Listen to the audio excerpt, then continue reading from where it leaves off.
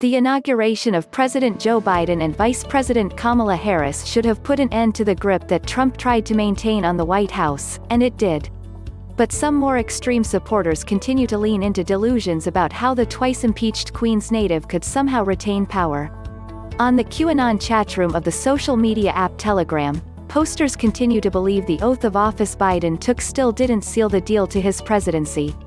Instead, admins urged followers to continue to keep the faith that a Democrat will not serve as the 46th President of the United States.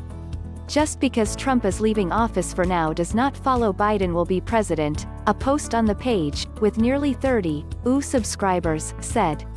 The military is sorting through the mess and a new president will be a month or so away. Followers of QAnon and some other far-right groups believed Wednesday would be the Great Awakening. Some forecasted that when Donald Trump boarded Air Force One to leave the White House, Americans would be alerted by the emergency broadcast system of his intent to remain in power and that martial law would be enacted in cities run by Democrats. They believed Democratic leaders would be arrested for running a global sex trafficking ring, the myth that fuels their group, and those arrests would secure Trump's second term in office. But when their phones didn't buzz at noon with the news of mass arrests or a successful coup, some believers tried to tweak their theory so the cult-like organization could continue despite the collapse of their failed prophecy.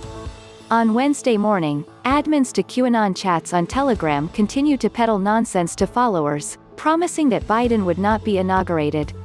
Grasping at signs of a coming win, they celebrated seeing 17 flags on the stage of Trump's farewell speech, and the news that Biden would sign 17 executive orders when he entered the White House. They took the coincidences as a nod to QAnon, as Q is the 17th letter of the alphabet. Another QAnon theory circulating the internet is that Trump will continue to lead the country as a shadow president for the next 4 years. It's unclear how much of a following this concept has. Perhaps the most jarring performance of mental gymnastics was spewed by the Q supporters who shared a theory that the newly elected Democratic President Joe Biden has actually been part of QAnon all along, and that he would be the one to bring down the mythical Democrat-lead sex trafficking ring. The initial influencer who shared the theory to Telegram started walking it back after she came under attack. There is no truth to the beliefs espoused by the QAnon conspiracy theory and its followers. Trump's supporters clash with police and security forces as they storm the U.S. Capitol in Washington, D.C. on January 6, 2021.